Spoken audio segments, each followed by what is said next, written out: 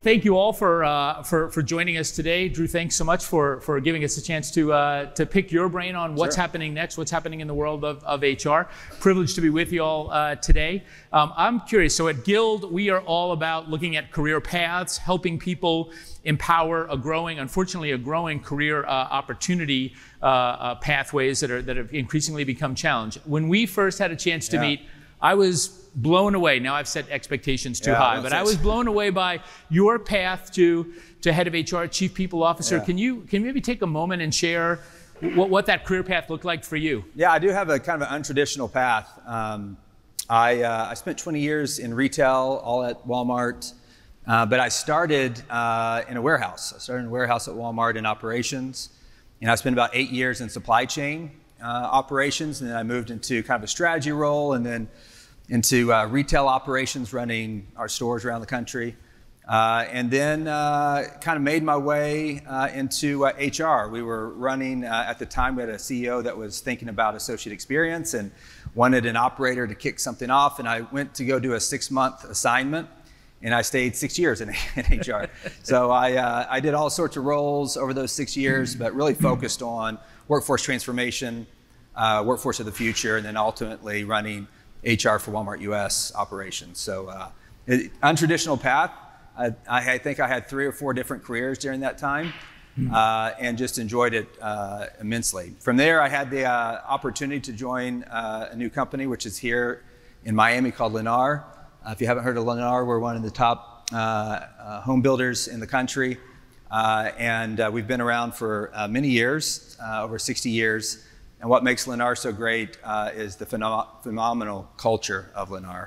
And I've been blessed in both places, at Walmart and here, to work for companies that really value associates, and they value them as an asset and not just a line on the balance sheet. So it's been a thrill so far, and we're just getting started here at Lennar. Gosh. Well, we're going to get back into a little bit in a couple of moments on maybe what some of the insights that you've had from your sort of diverse career path, I'll say that fair enough, and talk about how that's influenced some of the decisions that you've made. So obviously, I mean, for myself, I've had more than a 30-year career in the human capital space, unlike you, sort of always been in the human capital space. And I can tell you in my 30 years, I have never seen as much change, obviously, as we've all seen over these last couple of years. And I truly believe that we're only at the beginning of that, as well. Talk a little bit about this notion of the age of HR. But let me ask you, as you take a look at what's around the corner, when we've had a chance to talk, I personally think you're one of the most you have one of the most interesting and pioneering perspectives on what's going to happen next in the human capital space. Could give us, look in your crystal ball for a second. Tell us, what do you see? What's up next for HR professionals in our profession? Yeah, so this is just how I see things. So take it for what it's worth. But if you think about HR, really, let's say back in the 90s and early 2000s, we're really a compliance function. That was the nature of HR. Then we kind of moved into this talent development and training phase, right, where we were really meant to train and develop talent. Not saying that those two things aren't still important, but they kind of added to the portfolio. And then I feel like we've entered in this experience phase, right, where it's all about how do we have employee experience, or for us, associate experience. And I think that requires a completely different way of thinking. When I think back on how we typically would design solutions, for example, we're very compliance-based, or they're very talent-based, or they were very siloed-based. So we started to create these COEs over the years. And we started to deliver things to our employees in a very siloed way, and it felt very siloed to associates and employees. Where experience comes into play is this mindset of how do you bridge all of that together and create a seamless experience for associates, because they experience the company that they work for holistically. They don't think about it in individual ways. So we've kind of entered, especially through the pandemic, was all about how do we create the right experiences. And I think we're still trying to figure out how do we structure our teams to deliver that? What's the technology that we need to underpin experiences end to end? And I think we're just in this moment and flux of change where we're all trying to figure out, all right, I can understand we got to improve the experience for people, but how do you functionally do it? Like, how do you build a team to actually go do that in a way that's holistic? And I think that's probably what we're all kind of facing. Is like, what does that look like? So I'm going to ask you to double click into that. You are kind enough to share when we were grabbing a coffee that you've just gotten your talent strategy, your sort of people strategy approved, which I think is very different than, at least in my experience, what we would have traditionally looked at. Can you really help us understand? So what does that look like? How are you thinking about that associate experience? How have you even thought about a non-traditional way to design the HR function to go after that experience? Yeah, so to take a step back, if you think about employee experience, I really think about this through the lens of like a customer experience. So if you're on a customer experience team, you don't think about it in chunks of the experience. You think of holistically, what do you want your customers to experience end to end? It also takes a certain mindset to look at that. And I think that's the mindset that we actually need in our HR and our people teams. And so what's worked for me is creating a subset of the team that really looks at what I call the associate or the employee journey end to end, from the time you hire all the way to the time you leave, and looking at that through the lens of an experience mindset. What that takes is different skill sets than what you traditionally see in HR. It takes different technology and data to think through that way. But if you can separate a team that really looks at things end to end and not through COE lenses, but end to end experiences, that then feeds into solutions that feel holistic. And instead of just rolling out a talent program that our great talent people have come up with, really take time to listen to your employees and create a journey on what you want them to experience and feel, and then develop the solutions behind that increases it. So it's a slightly different way of thinking, but it takes a pretty radical change in the structure of your teams to be able to pull that off. So I've done this 3 or 4 times now, and we're going through the newest kind of round for me is here at Lennar. And it's pretty amazing when you separate and get the right skill sets in and you think end to end, how fast you can actually deploy solutions that really make a difference. And we're starting to see that. The other thing that's coming, as we know, is technology. How long have we been talking about that the administrative work's going to go away in HR, right? And we've been waiting to free up our business partners to actually perform value-added services. I think we're finally getting there. I think AI is going to actually be the technology that comes behind in the next few years that really strips away the administrative work. And that allows us to rethink the team as well. And this is where we have this idea of associate or employee success teams. People that are really focused on improving the experience and helping our associates or employees be successful in a holistic way. So think about wellness, think about community, think about mental health, think about coaching, career coaching, and then some HR that's still left. Really think about it holistically, as we all do when we work for a company. And that's where I think we can start to think about how to deliver services to our associates, our employees, that they feel like is helping them be successful in life and at work. And that's going to cause quite a bit of disruption on the way we design our teams. And Drew, let me ask you, because I love that you gave a specific example of actually thinking about and deploying healthcare professionals, maybe even specifically people with nursing backgrounds and careers as part of those teams on the ground to think about well-being, to think about thriving, which I think is absolutely will continue to be one of the most important things.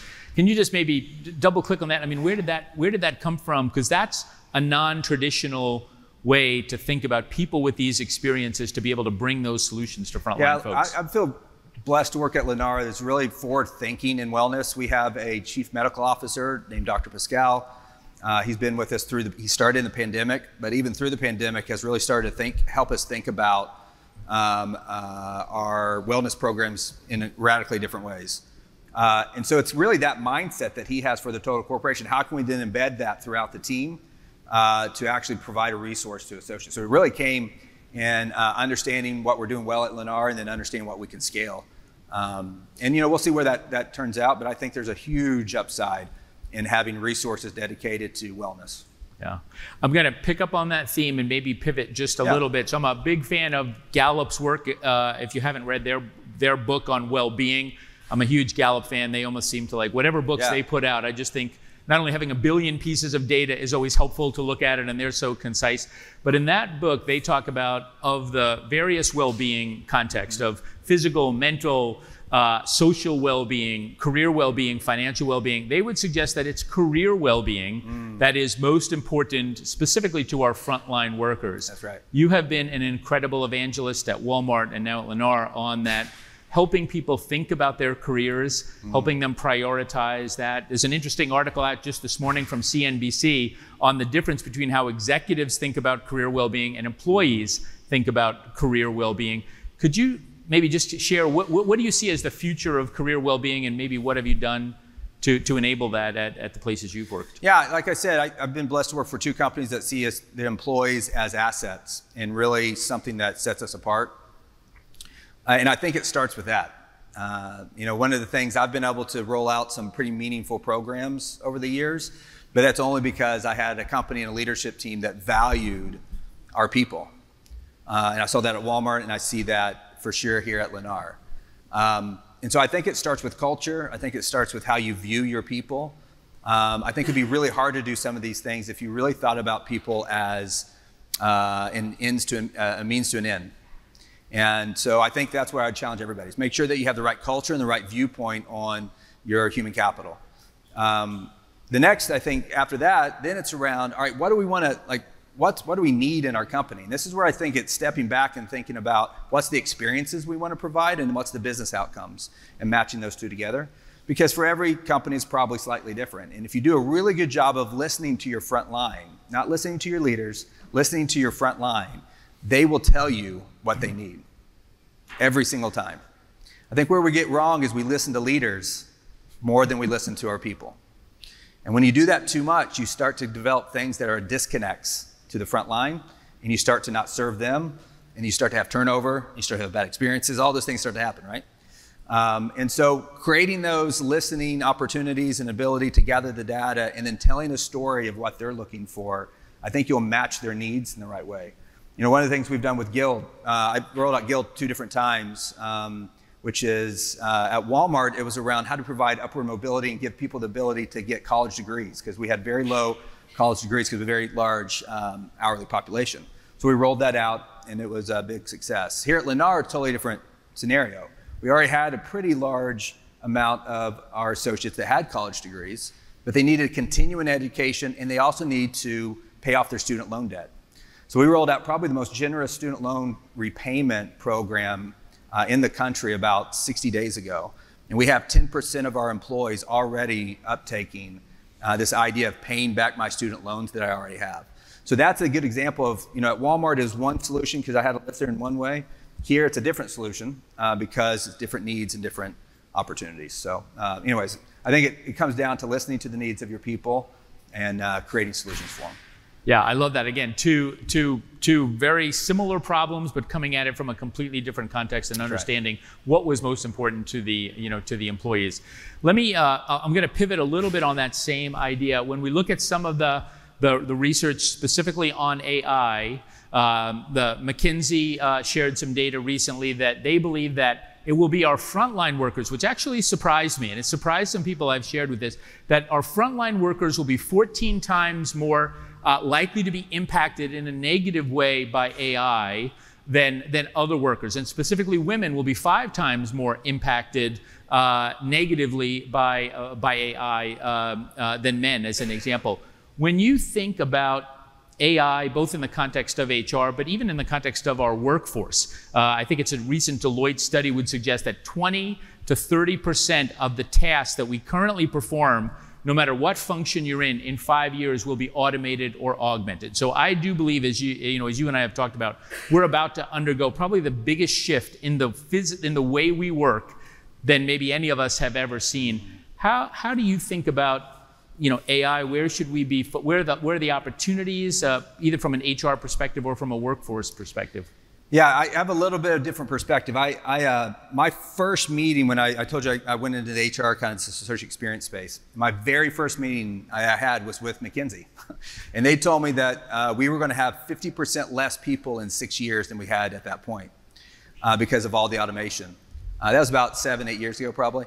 Walmart, I think, has more people now than they used to. So you got to kind of take, McKinsey, I love the great people. I'm sure I don't know if there's McKinsey people in here, but great people, but they sometimes can push a little bit too far. One thing I would say, though, is that the tools that are starting to emerge, especially in our space, can finally get us to the point where administrative work gets completed and we can actually pivot our people on value-added activities. I talked about this earlier, but that's been the dream for like a decade, right? Maybe there's some companies that figured it out. I never did figure it out. We definitely have reduced administrative work over time, but it's never completely gone away. I think AI has the ability to remove manual tasks and really free up mind share to focus on, like I talked about, experience. And so I would not shy away from AI. I would be leaning into it as much as possible where it makes sense, and training our workforce to use it as a tool. I'm finding that our younger population on my team, for example, I see them using ChatGPT all the time, right?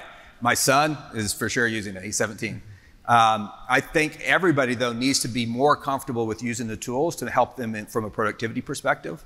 And then there's just some great startups, there's some great vendors that are coming around that I think can actually get us to the point as a function where we are providing real value-added services, because a lot of the stuff that we get dragged into, the mundane of our teams, can actually go away. And I'm seeing real solutions at least coming my way, and we're actually implementing a few that's going to, I think, provide them.